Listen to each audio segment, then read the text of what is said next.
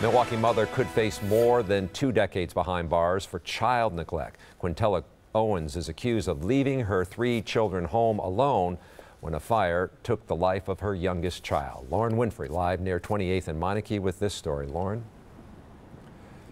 Yeah, Charles, Owens is in jail right now awaiting her day in court. She was taken into custody Monday on preliminary charges of child neglect, but there's still no word on when she'll first appear in court.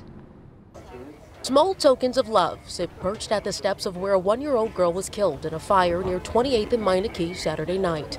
According to the criminal complaint, this woman, Quintella Owens, is the mother of the 1-year-old girl and the 2 other children she allegedly left home alone. The complaint reads, Owens left her residence at approximately 3 p.m. and was scheduled to return back home around 3 a.m. after her shift at the other place in Fond du Lac County.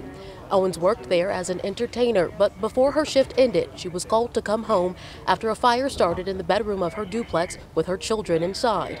According to the complaint, after the incense was lit, the 4-year-old child put the incense in the garbage by his aunt's bedroom.